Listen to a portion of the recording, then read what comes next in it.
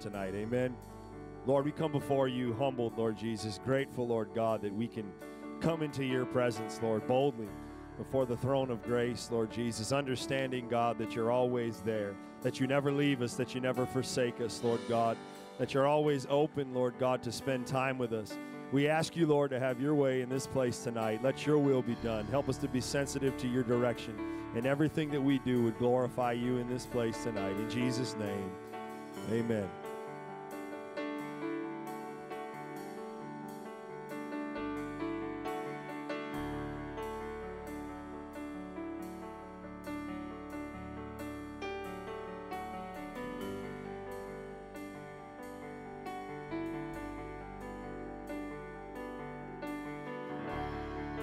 There's nothing worth more that could ever come close.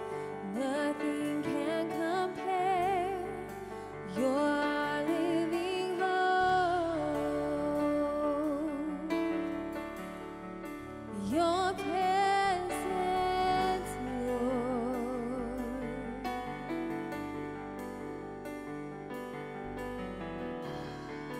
I've tasted and seen of the sweetest of loves, where my heart becomes free and my shame is undone.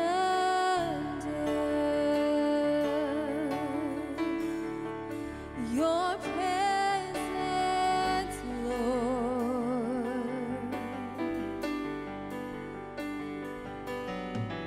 Holy Spirit, you are welcome. Come flood this place and fill the atmosphere. Your glory, God, is what our hearts long for.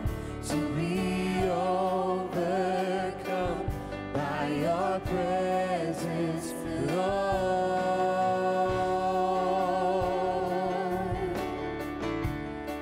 Your presence, Lord.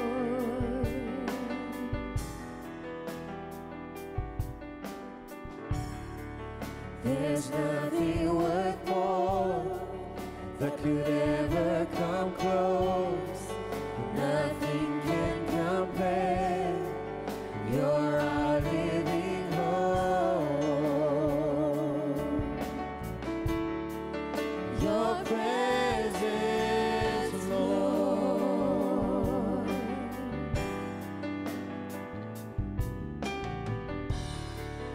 I've tasted and seen of the sweetest of loves, where my heart becomes free and my shame is undone.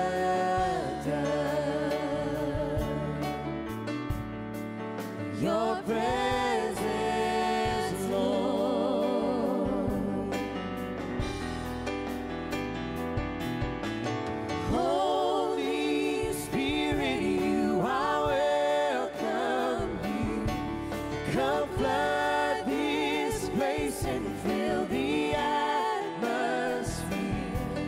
Your glory, God, is what our hearts long for.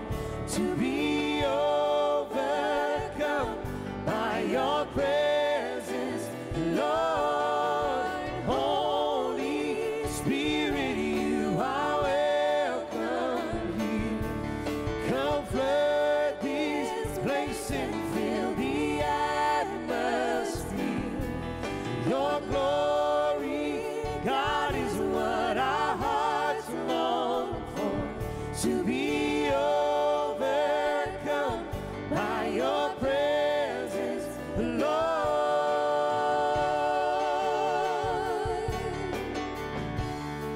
Your presence, Lord.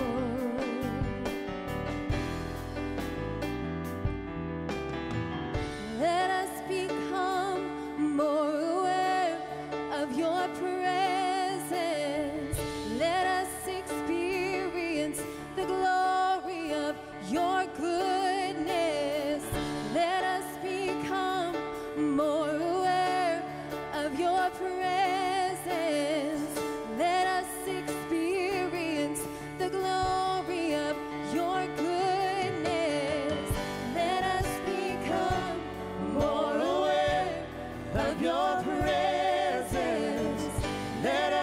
experience the glory of your goodness.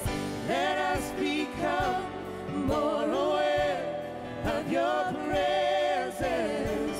Let us experience the glory of your goodness. Let us become more aware of your presence.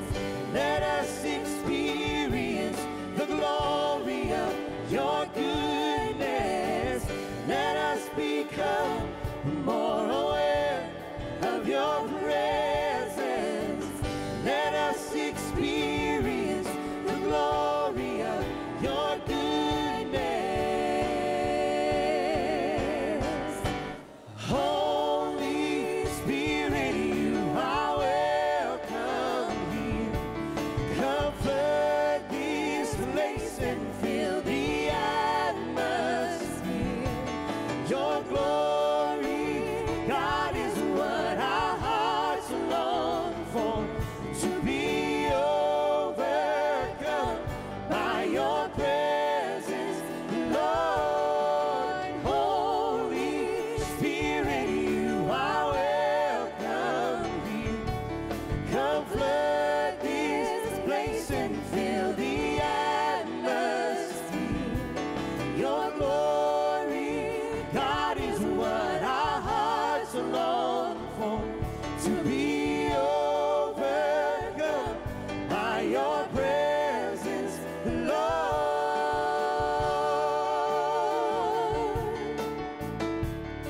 Your presence, Lord.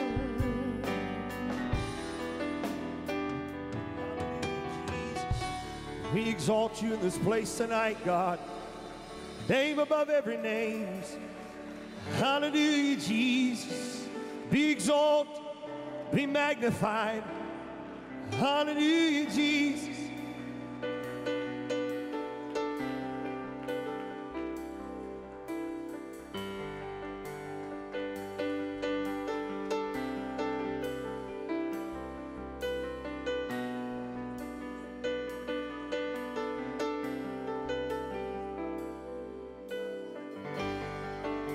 Worthy of every song we could ever sing.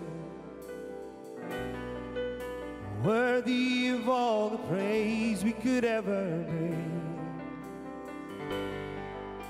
Worthy of every breath we could ever breathe. We live for you. Oh, we live for you, God. Jesus, the name above every other name. Jesus, the only one who could ever save. Worthy of every breath we could ever breathe. We live for you. Oh, we live for you, God. Holy, there is no one like you. There is none beside you. Open up my eyes in wonder. Show me who you are and fill me with your heart and lead me in your love to those around me.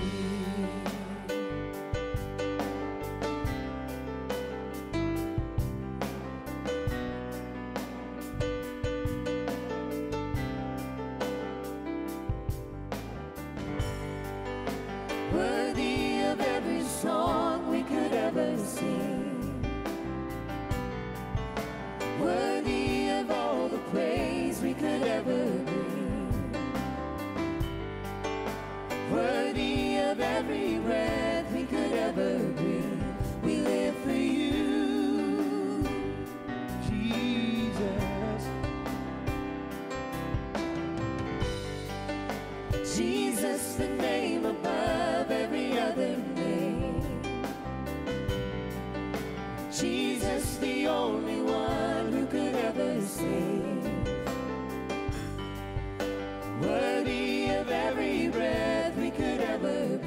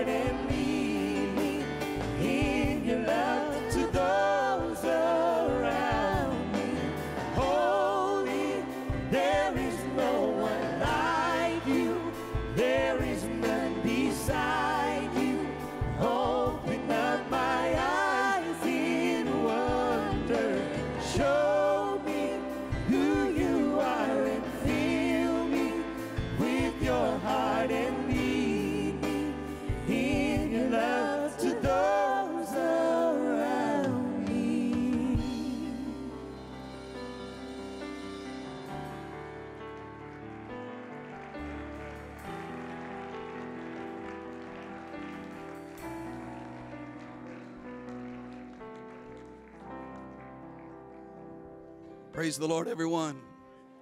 Isn't it great to be in the house of the Lord tonight? What a beautiful and magnificent presence of the Lord. Yes, let's clap our hands, everyone. Great is the Lord and greatly to be praised. Make his praise glorious. Glorious. Hallelujah. Hallelujah. It's a wonderful representation here tonight on a Sunday night. Great crowd of people that have come to the house of the Lord with open hearts and ready hearts. I was very, I travel every week. I've been doing it the last, basically all my ministry. Even when I pastored, I traveled a lot. But I'm getting a lot of churches. And I just was very moved and very impressed by the flow of the Spirit of the Lord, especially in the worship service this morning. And that's a wonderful thing. Don't ever lose that. To be able to flow and be spontaneous, and then you bring it back again at the altar. You do the same thing and move into the flow of the Spirit. And that is such a tremendous quality for a church, because anyone from anywhere, from any background, religious background, could come into that atmosphere and recognize the Spirit of the Lord moving on the hearts of people and be drawn into that. So authentic, so real.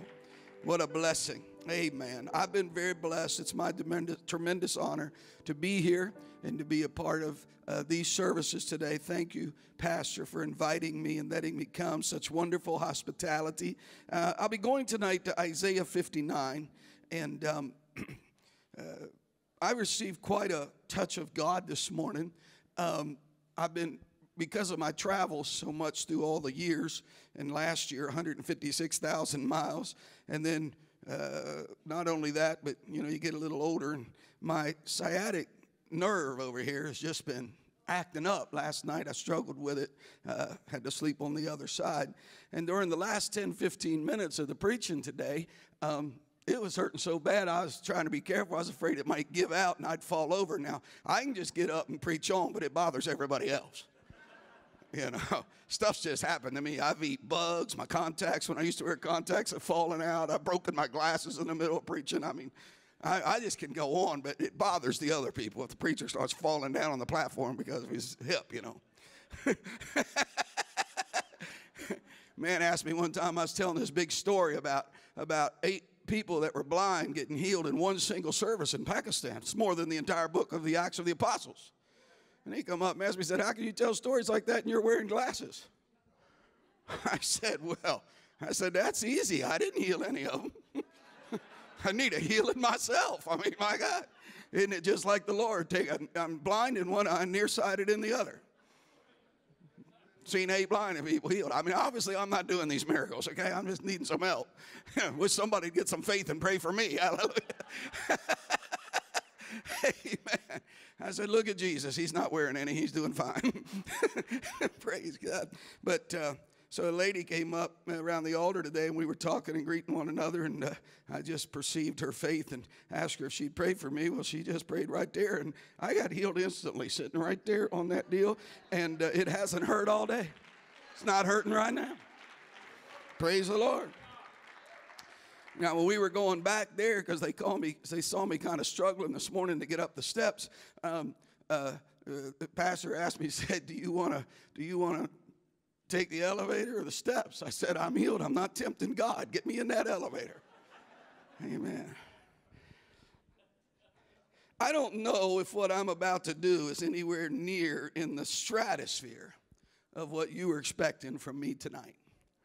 But my wife and I are in the middle of a revolution in our lives and in our ministry. And we've been married 33 years, ministering 32. And my wife's always been an intercessory prayer warrior. But with both my sons married now and gone from the home and in ministry themselves, my wife has gone back to the earliest days of our ministry in her morning prayer time with God. And she started 65 weeks ago. It's been over a year. a morning prayer meeting on the telephone conference call with 3 ladies.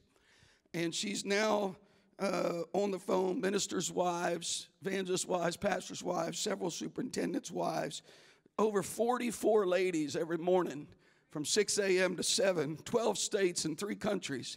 And it's every day for an hour. And she's been doing this now for 65 weeks. And many times you want the sermon, and I'm hoping there'll be an impartation tonight to bring a revolution. In this case, this sermon is a result of that revolution. And I want to bring an impartation to you tonight. And I have a lot to share, and I will be very conscious of the time. But if this happens to us, not if you hear what I'm saying, but if this happens to us tonight, not only will this church be changed, your personal lives be changed, but more importantly, this community around here, your families. I'm preaching for many that are not even in this house tonight. Isaiah 59:1, behold, the Lord's hand is not shortened, that it cannot save, neither is his ear heavy, that it cannot hear. But your iniquities have separated between you and your God. Your sins have hid his face from you, that he will not hear. And it gets worse from there. All manner of lying and mischief and vanity and violence and destruction. And it just gets worse. So I'll save you all that. And we'll see the summary of the matter in verse 14. Judgment is turned away backward. Justice standeth afar off. Truth is fallen in the street. And equity cannot. It's just bad and getting worse. Truth faileth. He that departs from evil maketh himself a prey. When you depart from evil and try to do right, you become a target. And the Lord saw it, and it displeased him that there was no judgment. There's no discernment. There's no understanding. And you wonder, how could everything get here? And the final phrase, which is the message, gives explanation as to how things had gotten to such a condition. And he saw that there was no man, and wondered that there was no intercessor. And so tonight, and I understand we're going to be partaking in communion, and I think right around the altar call moment is when I will call for that, right at the end of the ministry of the word. I think it's going to be right on time and right where we need to be. I want to speak to you tonight on recovering the ministry of intercession. Recovering the ministry of intercession. And this is for every person in this place tonight. The old seasoned saints and the brand new ones. Because everybody should be prayed for. Everybody ought to have somebody praying for them. And if you're here tonight in need of prayer, you're in among a group of people who care enough for you that we will take time and pray for you before you leave tonight if you need prayer. Would you give the Lord one last hand praise simply because he's deserving? And we're going to go deep into the word of the Lord. Hallelujah, hallelujah. I will bless the Lord, O my soul, and all that is within me. I will bless your mighty name. You may be seated in the presence of the Lord. God bless you. I have been very blessed in my 32 years of ministry.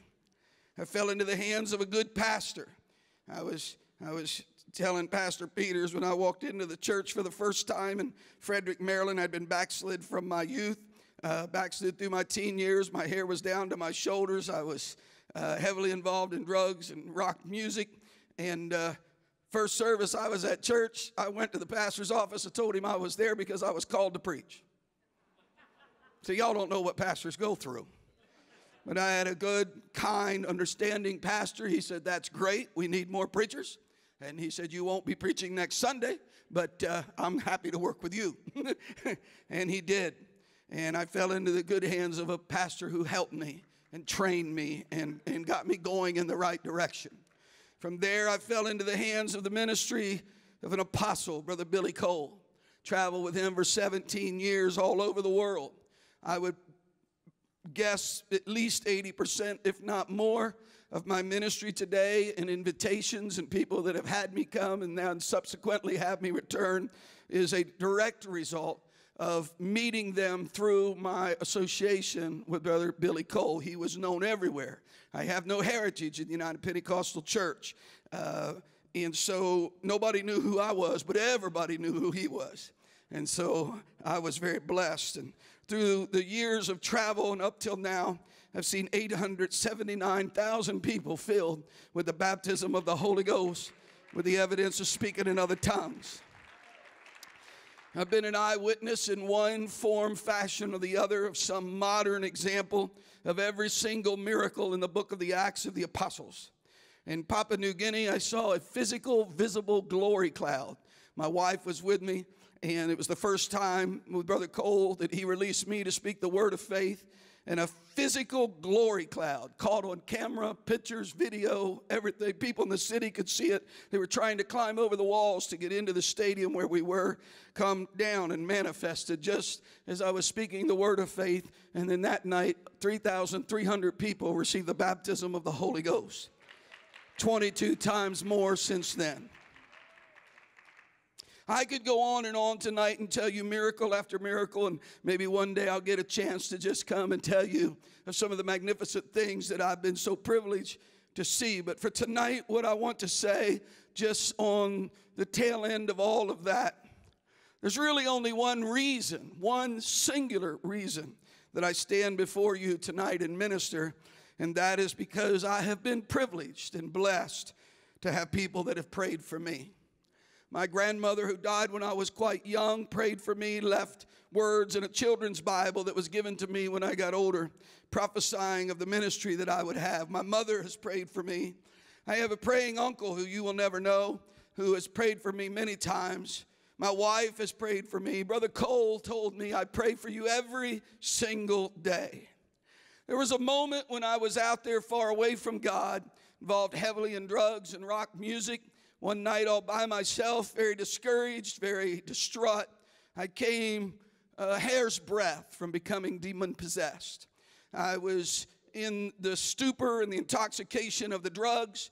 The music was playing, summertime. I was alone. I could feel, I'd been to church. I mean, I'd received the Holy Ghost when I was 7. I was baptized at 12. I knew the spirit world. And I knew they were demons, and I knew they were there. And I was so discouraged and hopeless, I just said, well, whatever. And I was willing to give myself over to it, knowing what it was. That's how close I came. At the moment I was about to give myself to it, there was a flash of light in that room.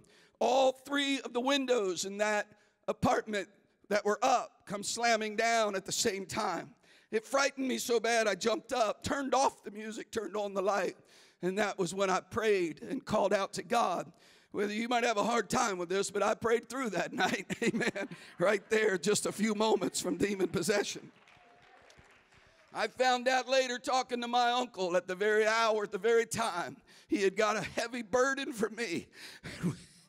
Was calling my name in prayer. And if he had not been praying for me, I doubt I'd be standing here tonight.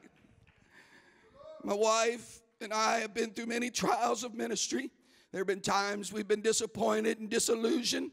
Things have not always worked out like we thought they would or should. We've been so discouraged at times that I didn't know if we would make it, what would happen to us. But we've made it through it all. She's always been an intercessory prayer warrior, and God has always made a way for us.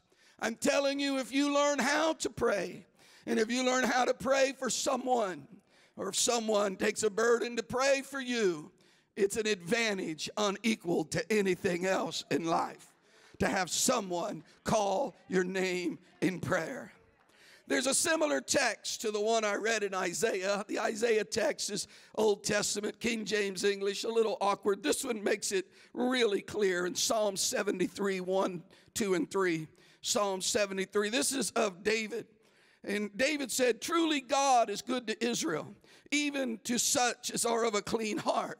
But as for me, my feet were almost gone. My steps had well nigh slipped. I was envious at the foolish when I saw the prosperity of the wicked.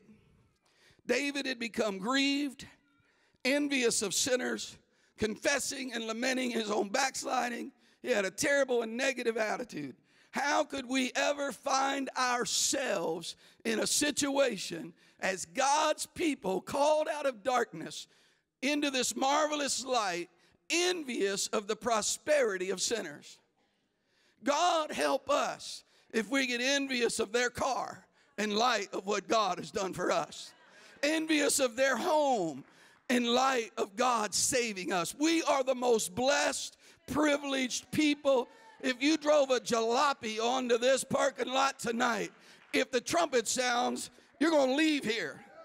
This world is not our home. We're just a passing through. Somebody said amen. The secret to how you could find yourself in such a condition is found in the verse just before the one I read. If you go back to Psalm 72 and 20 and put 72:20, it's the last verse of the last chapter. And it simply said, the prayers of David, the son of Jesse, are ended. That's how you get there, folks.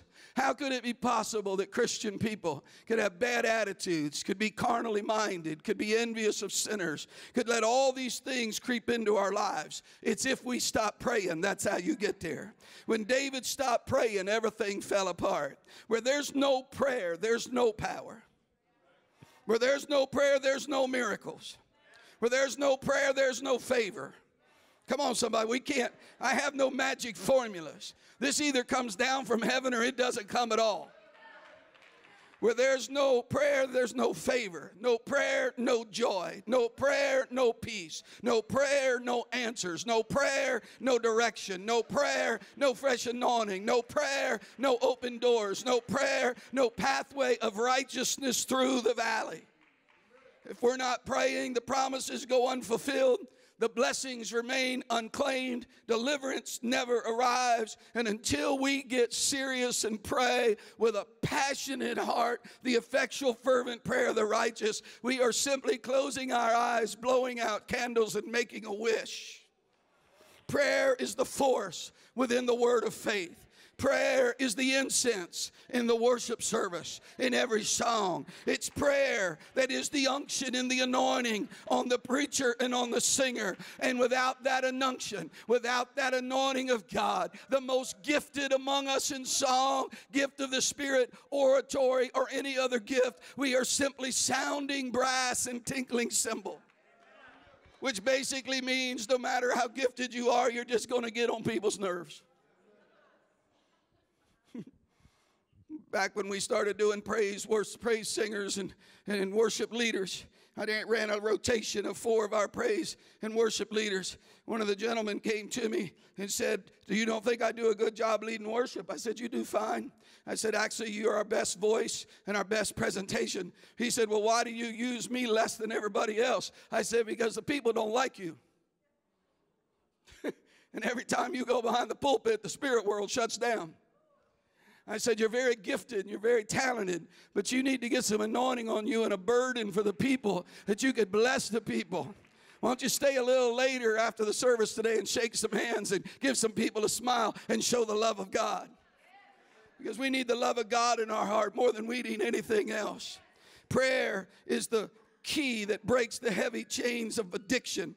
Prayer breaks depression. Prayer brings the brush of angels' wings. Prayer makes everything authentic and everything real. My wife has a little slogan. She says, "Pray about everything." You don't have to pray for hours. You don't have to pray for days. All you have to do is fulfill the scripture, "In all thy ways acknowledge him, and he will direct your paths." You can breathe a prayer on your way to something, and God will be in it. Amen. You don't have to go on for hours and hours. Just acknowledge, I need God in my job. I need God in my marriage. I need God in my finances. I need God in my education. I need to pray about everything. May it never be said of this wonderful church. May it never be said about any of us. As the Lord surveyed the condition, the lack of judgment, the lack of victory, he was ready to heal. He was ready to deliver. He was ready to set free. He was ready to hear their prayer and stretch forth his mighty hand. Only they weren't asking. They weren't requesting. They weren't petitioning. They weren't interceding. And we need to recover ourselves that it could never be said of this wonderful Parkway church that the prayers of Parkway ended. May it never be said the prayers of Doug Kliendinst ended. If they end, we end. We need this necessary ministry of intercessory prayer. And I'm using the word intercessory prayer, not just prayer, because it's significant and unique. Intercessory prayer is when you get in between. For instance, if you have a lost loved one, a lost husband, a lost wife, a lost son, daughter, grandchild, a niece, a nephew, a friend, and you get between them and the devil, and you stand in between, and they're over here. They're not praying. They're not asking. They're lost. They're enjoying their sinful condition, and the enemy's about to make sport of them, and you step and say, you can't have them. In the name of Jesus, I pray for them. I bind you. I cast you back. I plead the blood over them. I'm standing in your way. That's what intercession does. Intercession prays the prayers they're not praying. Intercession asks for the help they're not asking for. Back in the old church, my sons laugh when I say that, we used to have people come up to the altar. I walk up to them and ask, how can I pray for you? And they would say something like, I'm standing in for my mother, or I'm standing in for my son or daughter, I'm standing in. What they meant was, I'm not here for me. I have a prayer in my heart for someone I care deeply about, and I want you to pray right now for me like you were praying for them. That's what it means. They're not praying, so we're praying for them, on their behalf, in their stead. Are y'all ready? I asked a pastor friend of mine, I'm a man of faith, but sometimes I have the gift of irritation. I get irritated with stuff. And I see carnal people, ungodly people. I was taught apostolic principles and ways you approach God, the way you have to live. My pastor said, if you don't pray, you don't play. I was a drummer, not a good one, but you didn't have to be good in those days. We only had one beat. Actually, we had two, fast and slow. It was the same thing. I see people who are carnal, people who are not living right, people who have a terrible attitude. And then it seems like they get blessing after blessing after blessing. And then they backslide and God forgives them, and they try again, and they backslide again, and God forgives them again. You don't have to say amen, just listen as I talk. Amen. You know, I did get a revelation on that a while back. All these sermons about this is your last chance. One more time. If you walk out on God, he'll never call you again. I stopped believing that. Because it seems to me the devil will take them every time they leave church. I ain't never heard of the devil saying, that's it, I'm done with you. All you're going to do next revival is go pray through again, so just stay on in there. You're not even welcome out here in the world no more. That's your last chance. Either stay out of here or just go to church and be saved. The devil don't do that. I have a hard time believing he's more patient than the Lord is. If you're on your fifth time around, amen, come on, try one more time. Maybe this is the one you'll get it right. Come on, this is heaven or hell. Try again, try again, try again. Don't give up on your soul. Don't give up on anybody just because they've been around the block over and over and over. We may just get them saved 10 minutes before the rapture. So that ain't fair. You'll think it's fair if it's your son or daughter. I'm in a different mood here tonight. Hallelujah. So I asked my friend, I was a little frustrated, how these people getting so much mercy, so much grace, so much happening all the time. Doesn't seem fair, doesn't seem right. He astounded me with his answer. He said, maybe not every time, but many times, Brother Kliendinst, it's simply because they have someone somewhere praying for them. Can I help you tonight? As we do what we should not do and compare ourselves among ourselves, and we see the blessings some get and the opportunities some get, the next time you see somebody being blessed that doesn't look like they deserve it, realize there's probably a hidden part of that equation somewhere. And instead of thinking God's not being fair, what you might be witnessing is God answering the prayer of an intercessor somewhere that's saying, I know my son doesn't deserve it. I know my daughter's not worthy, but I'm just asking you, Lord, would you have mercy on them? Would you give them grace one more time? There are advantages you are able to release on people through prayer. If my people, you know it, 2 Chronicles 7:14, if my people which are called by my name would humble themselves and pray and seek my face and turn from their wicked ways, I will hear from heaven, forgive their sin and heal their land.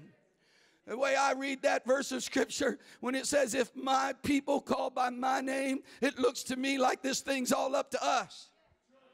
He's not waiting on the world. He's waiting on us. He said, if my people get to praying, if my people get a burden, if my people humble themselves, if my people ask for it, I'm going to hear what they're asking for, and I'm going to answer their prayer. Hear me tonight. If you'll pray, God will answer. He's a prayer answering God. You should have shouted a little more on that. Because now I got to say this. If we're the only ones that can bring it, evidently we're the only ones that can hinder it. We're looking around at the world thinking, boy, we could have revival if it wasn't for the president. We could have revival if it wasn't for the Congress. We could have revival if it wasn't for the Supreme Court redefining and judging all these laws. Can I tell you tonight, Congress and the Supreme Court is not stopping the church from having revival. You can build a church at the gates of hell. The apostles built a church and founded the church in a very anti-Christian environment. They don't like us out there. They were feeding them to lions. Amen. They had it a whole lot worse and they did a whole lot better. We have just got to make up our mind. Heaven is waiting. Miracles are on hold. Vacant prayer rooms, silent saints are leaving us without a cloud in the sky, and it's the time of latter rain revival. I love you. I'm not trying to be unkind. My pastor taught me that plain speech makes for clear speech. Plain speech, plain understanding. We're coming to the end of ourselves. We're running out of gimmicks. We're running out of substitutes. We're running out of cover-ups. Now, I'm on Twitter and Facebook and Instagram, and I got all the social stuff going on. That's all great and wonderful. Social media is not going to bring us revival. It can help if we use it right and quit airing all our business out there. Social media ought to be a testimony service. You ought to go in there and say, look what the Lord has done. Amen. I better stay off of that because I got a lot of opinions on that right there. Amen. I love all these beautiful lights they put up back here. Amen. They've changed the lighting in this place 2 or 3 times during service. I think that's beautiful. Got all these wonderful screens up here. I was in a church a couple weeks ago. They had a screen almost as big as this platform back here. I was calling it the Jumbotron. Amen. Yeah, the Megatron. It was everywhere. Amen. I was in one church. They had so much smoke coming out, I thought it was on fire. I did. I'm not teasing. I actually was looking. I thought, oh, dear God, something's burning up there. And then I realized the smoke machine was working overtime. I'm not preaching against that. I think if you're going to be a bear, be a grizzly. I mean, we got some money. Let's put up some screens and some lights, and let's do it. And the media personnel's doing an excellent job. Let's play these instruments. Let's make a joyful noise. I mean, let's put the branding out. Let's brand the parking lot and everything else and all the doors and windows, and you know where to go around here. It's beautiful. But hear me, folks, that's not going to bring revival. It just gives us a nice church to come to. We're running out of gimmicks. We're running out of everything else. What we need now is we are exhausting our creativity. Hey, I like to have fun. I'll be humorous in the pulpit. I use props, and I always say if you have a weak sermon, you have to prop it up.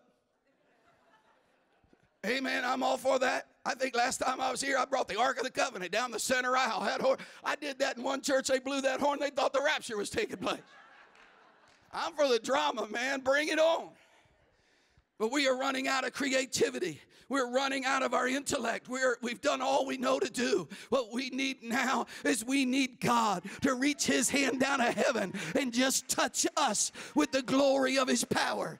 He said, this kind cometh forth by nothing but by prayer and fasting. We've got to make up our mind. Pastors, leaders, church people, if all we want is a pretty church with a good slogan and logo and proper branding and nice social media and put some nice rooms for our kids to go. I thought I walked through the park coming here today, walking down those aisles. If that's all we want, we're already there.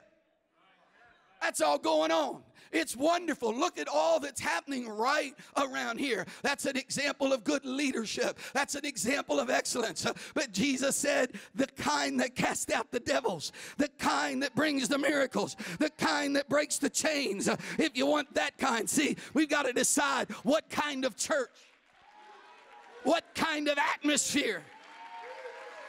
I thank God for the beautiful songs, but when I come to church, I can listen to a song on the radio. I need to feel anointing. I need anointing that will break chains. Somebody come discouraged. They need the kind of power and exercise dominion over the demonic, the kind that sets captives free, sitting in the seats, the kind that brings the Shekinah glory of God down upon the house of God, where we start not just singing, but saying, we're standing on holy ground. There are angels all around. Come on, give the Lord some high praise all over the house.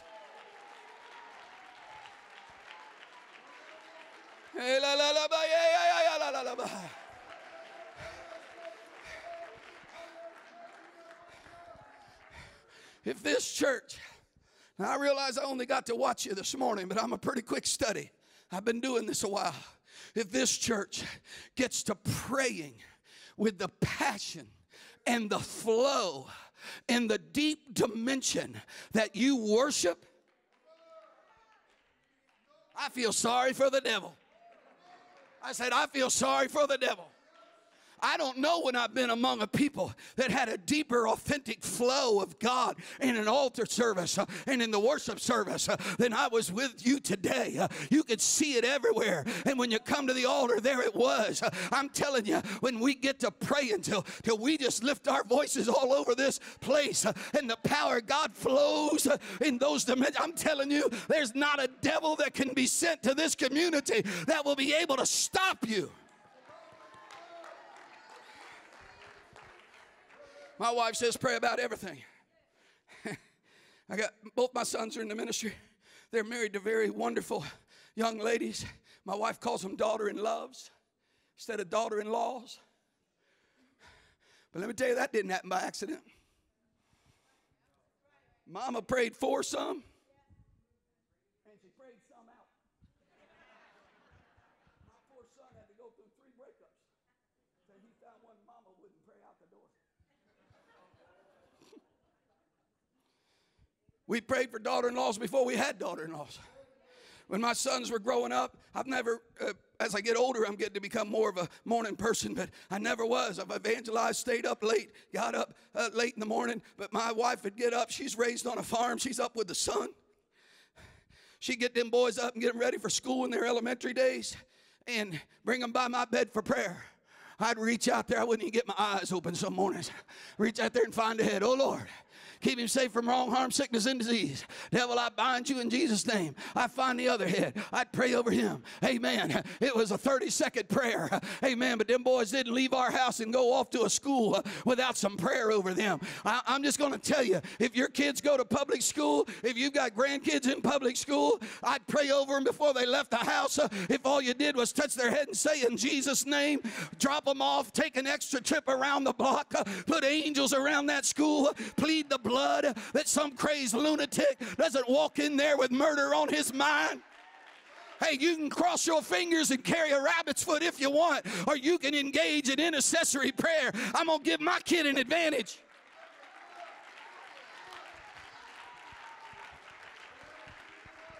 Many mornings they woke up with grease spots on their forehead where mama had been down there in the night anointing their forehead with anointing oil. She's anointed their blankets. She's anointed their pillows. She's anointed their clothes. She's way more spooky than I am. She tells me all the time, you're just not spooky enough. I did a 3-day Gifts of the Spirit seminar in a church down in Louisiana. I was being all reasonable and practical and explaining how the gifts work, and that you don't have to be spooky to be spiritual, and you don't have to be weird to work in the Spirit. And she went back there with the ladies on the last night. She got to telling angel stories. They were laid out on the floor talking in tongues for hours. She said, I told you. The hurricane came through Florida last year, and we were going to ride it out. I was ready to hunker down. And then I realized that if I got stuck, I wouldn't be able to make my preaching engagements. which is very important in our household. And so I decided we were going to go ahead and leave ahead of the hurricane. And but my wife had gone out and put a handkerchief, anointed handkerchief in the tree in front of the house. And we called our neighbors over to pray with us that the hurricane wouldn't destroy our homes. We had prayer in our living room in a circle. And the next door neighbor lady asked us, said, "What's this white cloth out here in your tree?" My wife said, "That's anointed handkerchief. God will pass over our house. The hurricane won't damage anything." Man, she went home and put a handkerchief in her tree. I don't even think she understood what it was, but they got one, I need one. You can believe what you want. I think God just did it as a sign and a testimony to our neighbors. Hurricane came through. Electricity was out for 14 days across the street. The house I could open my door. That house over there, no electricity. Our side of the street, we never lost a limb. I think God did it just as a testimony to the neighbor to show them, if you'll pray about it. Come on, folks. What would happen if you prayed about it? What if you pray about your situation, pray about your condition, pray about your financial trouble, pray about your marriage, pray about your family issues, pray about everything? We're praying right now over grandkids. We don't even have grandkids. One thing I'm praying is that I won't go insane, because all the people I know, my friends, when they get grandkids, they lose their mind. I don't know if it's avoidable. They tell me you're going to lose your mind too. You can't pray against that. It just happens. Amen. We're praying over grandkids. I'm praying, God, give them a soft heart. When they're born, Lord, God, let them be born with a soft heart towards you. As they grow, Lord, keep them protected from the evil in this world. I've been praying over grandkids I don't even have, because they're going to show up one of these days. I'm not going to just cross my fingers and hope everything works out all right. I'm going to submit it to God that He can order our steps. If I die tomorrow and my grandkids are born next year, they'll know I've already been prayed for. I've done sent the prayers out there to meet them. Woo! When you don't know what to do, when we run out of lights and we run out of graphics and we run out of branding, the Bible says, Romans 8:26, the Spirit helpeth our infirmities. For we know not what we should pray for as we ought, but the Spirit makes intercession with groanings that cannot be uttered. When we don't know what else to do, you pray in the Spirit. You let the Spirit start making intercession. When you've prayed everything you know to pray, when you've said everything you know to say, when you run out of love and run out of emotion and run out of tears and run out of it all, then you give yourself to the love of God and you let God pray through you, because He loves them so dearly. Do you know why your number one concern in life should be the growth of this church? It's not for the pastor. It's not for the bishop. Do you understand, when this church grows, it's going to grow from people you know. They're not coming over here from California and Maine and Michigan. They're coming out of these neighborhoods out here. The people that are going to sit in these pews and get baptized next are going to be your family members and your friends. It's people you love. There'll be a few walk in off the streets that don't know nobody, but they're the exception to the rule. The churches grow from the people that you care about, that are attached to you, and that are affected by the people that are sitting in these pews. When these empty pews are filled, it's going to be one of your loved ones. Where's the baptistry at? Back here. The baptistry's back there. The waters are still tonight. But somebody's going to be next. I don't know who's next. Somebody's next. Whoever is next that steps down into that water, you may not know who they are, but they're going to matter to somebody. Somebody here, that's going to be a loved one. That's going to be a sister or a brother or a son, a daughter, or a grandchild. That's going to be somebody that matters to them. Everybody that gets saved is going to be a loved one of this church. We ought to be pounding on the door of heaven. God, save our family, save our city, save our loved ones. Now, I'm going to be a little strong here, and I'm going to wrap up. Judgment of God can be withheld or even overturned through intercessory prayer. You think your loved one's too far gone, but they're not. I prayed for my brother for 30 years. Every time they'd put names on the screen, I'd call his name. I don't have time to tell his whole story. He was obnoxious. He's a military man. You couldn't talk to him about God. He ruined Thanksgiving, family dinners, and everything else. He was so obnoxious about church. Finally got his son prayed through. His son didn't even know what happened to him. He got the Holy Ghost, didn't even know what the Holy Ghost was. He finally prayed through, started putting on a clown outfit and bringing kids to church, handing out candy, running bus ministry. They started a daughter work downtown. Pastor sent him down there to help with that. He filled that up. Next thing you know, he met the district board, got a license, and tonight he's pastoring a United Pentecostal church after 30 years of obnoxious behavior. Miriam, the Bible says Miriam spoke against Moses because he married the Ethiopian woman, and she didn't like it. She had her reasons, but it made God mad when she spake against the man of God. Boy, we do it awful easily, don't we? We don't think it's nothing. I don't think Pastor ought to do this. I don't think Pastor ought to do that. I just don't feel like, well, I don't feel like, well. It's not as easy as it looks, folks. He could probably do a whole lot better if you'd quit criticizing and start praying for him. Somebody said, that's right, preacher. You know, there is a difference between strong preaching and mean preaching. Modern generation doesn't know the difference. I came up under strong preaching. I'm not being mean. I know that's strong, but that's not mean. That's for your good. That's to help you. You should never have preacher preaching to you you didn't pray for. If I'm not doing a good job tonight, did you pray for me today? I know people know I'm prophetic, and I have a tendency to prophesy and speak words, and that's what they want me to do. But much of the prophetic demonstration is confirmation. And so, you know, you get up and you say something that God already told them. You prophesy something they'd already been reading in the Scripture. You speak something that the Lord had already revealed to them. It's pretty hard to confirm if there's nothing there to confirm. We like to talk about that fella got the Holy Ghost while Peter yet spake these words. But you know, that just didn't happen by accident. He was a praying man, a devout man, a giving man, gave alms always. He had been fasting unto the 9th hour. An angel had showed up, told him to call for the Apostle Peter, who had already had a vision. Listen to me. If I show up here to preach and y'all already been praying and fasting and seeing angels before I get here, you get the Holy Ghost while I'm preaching too. Oh, are we doing all right?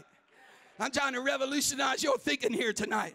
I'm trying to startle you out of apathy, startle you out of making excuses and saying, I've got things I need from God, and I'm not going to sit around and hope they happen. I'm going to pray for them. God gave Miriam leprosy, and she was about to die. You can put Numbers 12:13 on the screen.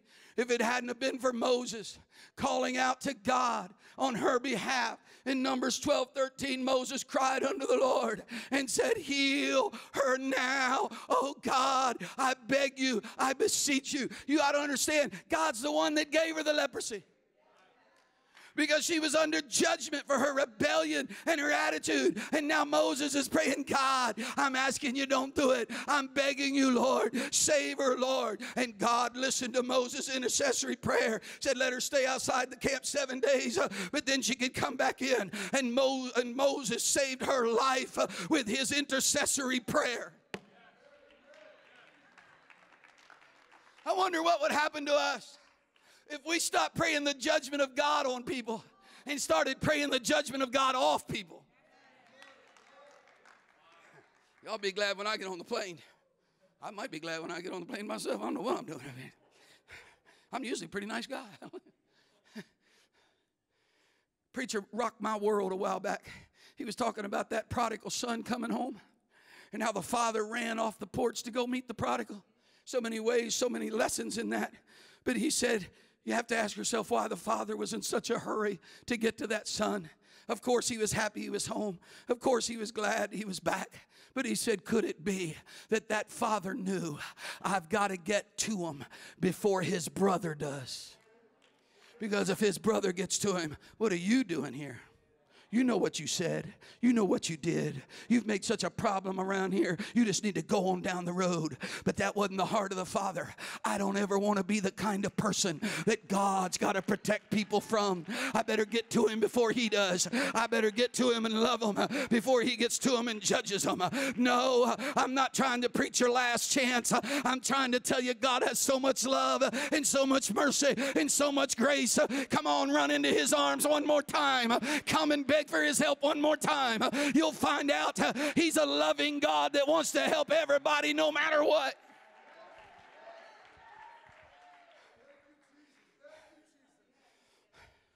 If you have a son or a daughter or a grandchild or any other special loved one in your life that is embarrassing you, that is bringing a shame upon your family, if they're in prison, if they're immoral, if they're living in a terrible immoral lifestyle, if they are doing things that are just so shameful to your family, I understand that. But I am begging you tonight, just keep loving them. You don't have to agree with their actions and make excuses, but don't stop praying for them. Don't say good for them when something bad happens. Pray for them. Pray if you love them. I'm giving you permission to love them tonight. Just keep, if it was mine, I'd pray for them. Old Charlie Mahaney used to pray for his boy Nick. Nick was in the world. Nick was in drugs. Nick gone to jail. Nick should have went to prison for 40 years. And Charlie was praying for him and requesting prayer everywhere and telling what he was in. A man walked up to Charlie Mahaney one time and said, I'll just tell you right now, if that was my boy, I wouldn't put up with that. If that was my boy, I'd just let him go to jail. He said, if it was your boy, I would too. But he's mine.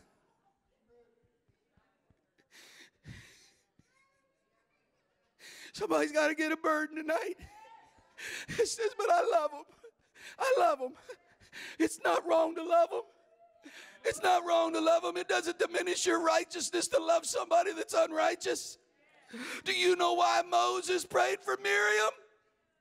Because she was his sister. I pastored.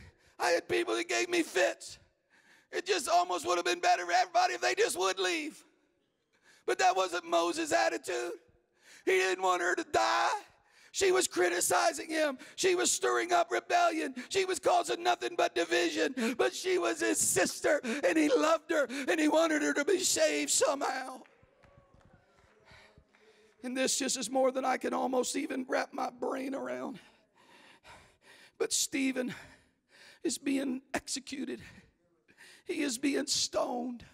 They are throwing stones, and they're going to keep throwing them until he dies in front of them. The stones are bouncing off his head. Blood is beginning to flow. He is in his final moments. And while he's being executed, he goes into intercessory prayer. He says, oh God, lay not this sin to their charge. He basically said, give them a free pass on this one. Don't judge them for this. Lord, just look at this like it didn't even happen. I'm going to be with you in a few minutes, and it's not going to matter to me anyhow. Lord, let them go. Don't judge them. And what's so profound, that's so noble, that's so honorable, but it's much more than that. There was a man standing there that day named Saul who was holding on to Stephen's coat and participating in the execution. And because Stephen said, God, you don't have to judge him. You don't have to curse him. God was able to call him, and Saul became Paul and reached all of Asia and wrote most of the New Testament Bible you carried to church tonight. And Stephen, the intercessor, in his dying prayer gave the church an Apostle Paul. And I just have to wonder who's in prison tonight that we get to praying for. Is going to be an end-time evangelist or an end-time missionary. It's going to come into this church and be such a soul winner that they're going to win your family to God. Our musicians and people could come to get in place to help me here in the closing moments. Abraham prayed for Ishmael, who was born out of the will of God through his own lack of faith, but he prayed for him because he was his son. My wife's mother was a godly woman. She lived for the Lord, but her father, he was a dairy farmer. He was a good man. He was a good country man. Dairy farmer, but he wasn't a religious man. And he had been a veteran, and when he got in his older years, he had kidney cancer, and it got so bad in his system they had to amputate his legs. He's up at the Veterans Hospital. And he said, tell them preachers don't come up here and pray for me. I don't want them up here bothering me. So we couldn't go up and pray for him. I mean, I could go because son-in-law, but preachers couldn't go. So my wife went to visit her father on his deathbed and took an intercessory prayer warrior from the Apostolic Lighthouse in Frederick, Maryland. Her name was Sister Duty. Now, Sister Duty, she tried to lead the choir for a while. She wasn't a real good choir leader. She wasn't a very good singer. She couldn't play any instruments. She wasn't very organized administratively. She couldn't really run any departments. But Sister Duty sure knew how to pray. You know, sometimes prayer warriors can't do much good anywhere else except talk to God. As a matter of fact, I had one lady in my church named Sister Kim. She's a powerful prayer warrior, but all she ever did was offend people at church. She was so critical because everybody else wasn't as spiritual as her, you know. Well, it got quiet. I think I found a problem. Amen. Now, if I was overseas and I was in trouble, I'd have called Sister Kim. But I had to tell Sister Kim after prayer meeting one night, I said, Sister Kim, I love you. God loves you. I said, but will you please stop talking to people? Talk to God, no one else. Talk to me once in a while because I can only take you so much. The people can't take it all. God seems like he can handle it.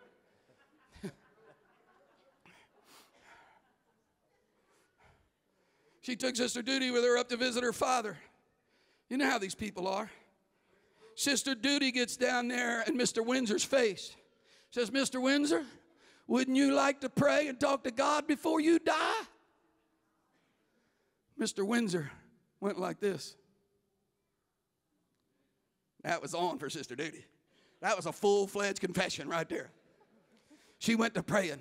My wife was smart enough to know she probably ought to leave the room because her daddy wasn't going to probably open up with her standing in there. She went out for a little while. When she come back, Sister Duty had her hands up on her daddy's head. He's laying in that bed with his hands up talking in tongues. Sometimes an intercessor. Prayer can go anywhere God can go. Prayer can do anything God can do. They may not let us send preachers to some countries, but we can pray. God can send angels in there. Hallelujah. I preached her daddy's funeral. He didn't get healed. He didn't come out of the deathbed. He got a Bible, started witnessing. We found out later. Can you believe this ornery old fella? My wife's brother's a pastor. Started telling him, you got to get baptized in Jesus' name. He said, I'm going to tell you something I never even told your mother. He let his wife die without knowing that he had been baptized in Jesus' name in the military 30 years ago. He said, I got it. I know what you people are about. I guess that's why he was so against it for all them years. He knew what he was talking about. I preached her daddy's funeral. I entitled the message, Finishing Stronger Than You Started. I said, Mr. Windsor, he didn't start out so good. He didn't run too well. As a matter of fact, toward the end, they amputated his legs. He wasn't running at all. I said, here he is today in his final moments. He didn't start well, but he finished well. And I talked about how he prayed through right at the end. And I stepped down there. His backslidden son was on the front row. I said, Lee, wouldn't you like to pray? He went. I said, I prayed him through the Holy Ghost, standing 1 foot away from his daddy's casket, because I'm telling you, there's power in intercessory prayer. I'm telling you, prayer can turn the situation around if we get to praying with all of our heart. Stand with me across the house of God tonight. Now we're getting ready to go to the Lord's Supper. We're getting ready to go to the body and the blood of the Lord Jesus Christ. And I was thinking about this tonight and how it related to what I wanted to preach in this message. And what hit me was, really, this is the heart of what intercessory prayer is. You can play a little softly over there and take the nervousness out of these people's hearts. I asked the Lord, I've been preaching this message around at churches. Sometimes people are wailing and praying and talking in tongues and getting into intercession. Sometimes they just wonder how long is he going to drone on with all this before he quits. And I started asking God, I said, God, how is it possible that people with lost loved ones could hear a message like this and not be moved to tears, not be moved with a burden? How is it possible that we don't have a burden for the lost people all around us? He said, son, you're dealing with 2 signs of the end times.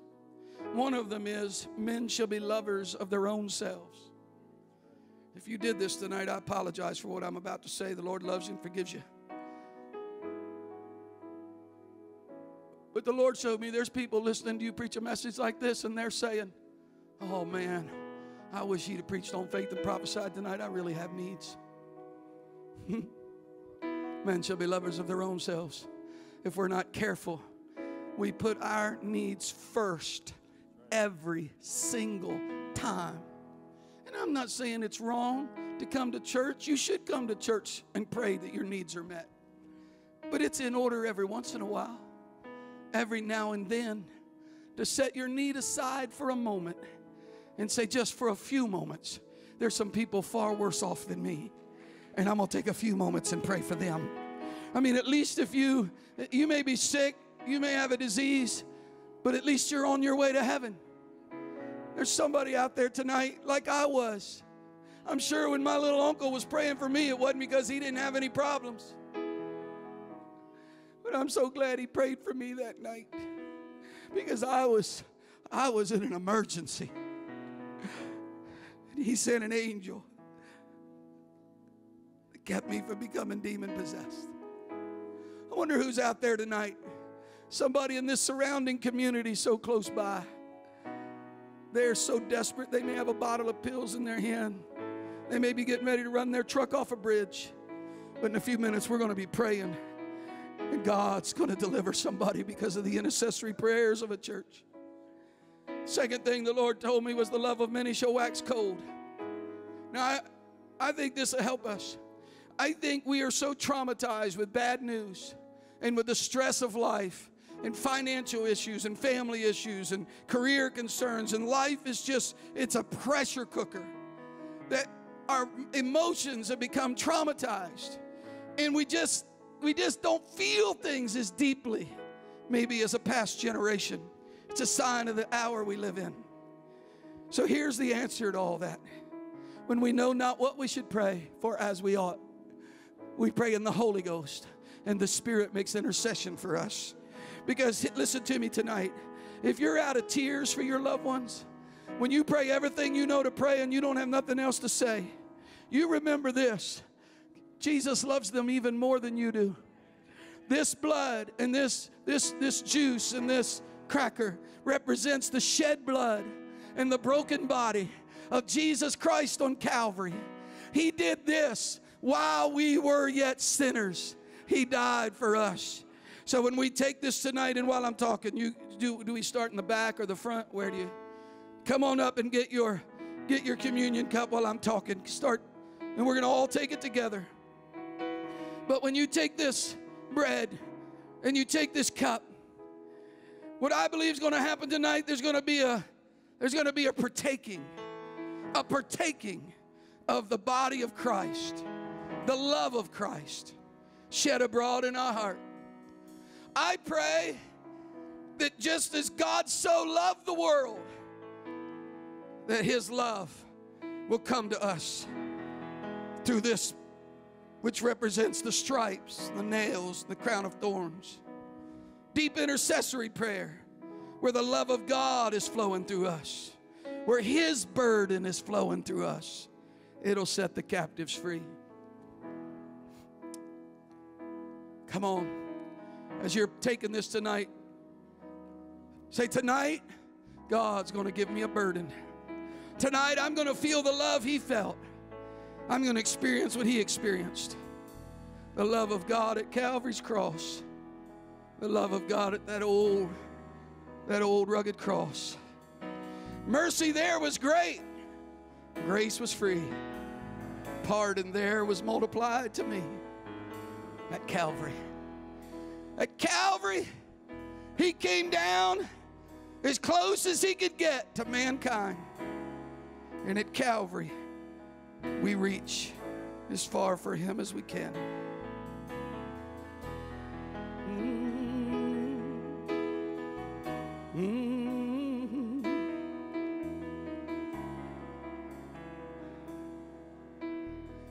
He died for the sins of the whole world. He died for your prodigal son or daughter. He died for your wayward, rebellious son or daughter. He died for those that are on drugs. He died for those in immoral lifestyles.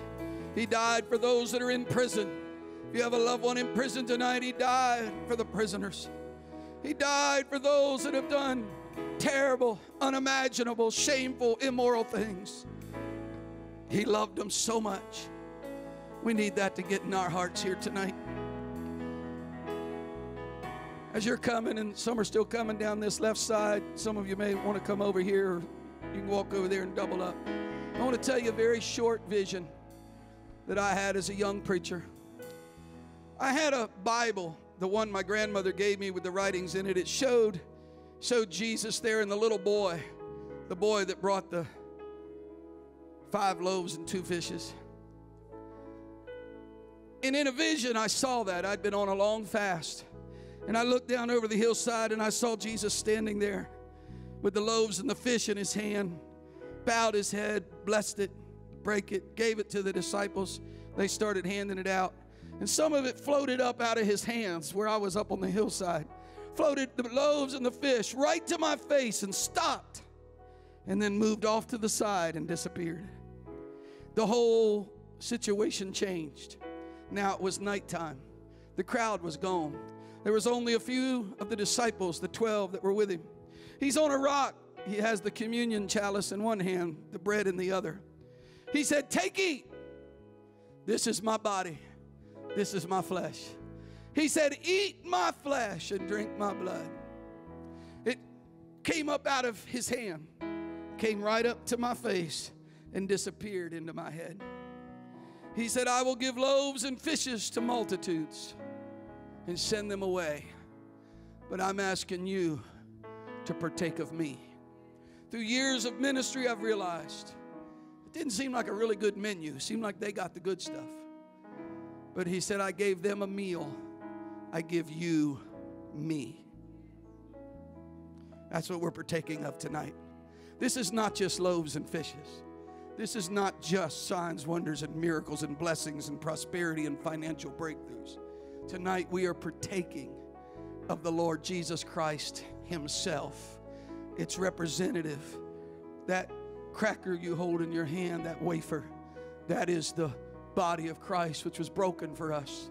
The body which received the nails and the whipping post, the stripes. He said, "I want you to eat my flesh. I want you to get my character. I want you to have a part of me in you." So why don't you partake of that tonight, realizing it's the broken body of the Lord Jesus Christ. And then he said, "I want you to take of my blood that was shed for you. And I want it to flow through your veins." And what we're going to do tonight is the burden. He shed his blood for our family. And as we partake of this tonight, Lord, I want the burden. I want the love that you have. I don't ever want to forget, and I don't want to ever give up on people that I hold dear to my heart. Partake of the blood of the Lamb. And now, I want us to come to this altar, but listen, I want you to get somebody on your heart, somebody on your mind, and I want you to walk down here and stand, kneel, come to one of these front seats and sit down, whatever makes you comfortable. The musicians are going to play a song, and I want you to pray for someone that you love. Come on. I impart and release to you tonight the spirit of intercessory prayer. Call somebody's name. Is there anybody you love enough to pray for them? And we'll pray for one another in a few minutes. But with the hundreds of people that are in this room tonight, there are literally thousands of lives that could be changed, that could be altered. Somebody needs a prayer warrior. Somebody needs an intercessor. When you say all you know to say, pray in the Holy Ghost, speak in tongues, pray in the Spirit. You can lift the music part up. Call names. They may not even answer the phone if you would call, but you can pray. Save them, oh God. Have mercy on them, oh Lord.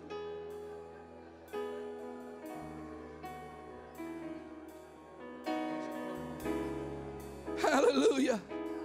Hallelujah. Oh. names. I love them, Lord. I love them, Lord. So great could ever be. I love them, Lord. But the blood that's flowing from his veins has washed away my Oh! death was lost. Do you love anybody enough to call their name tonight in the house of God? It's unthinkable. Hundreds of names are being lifted up to the Lord. Hundreds of people are being prayed for.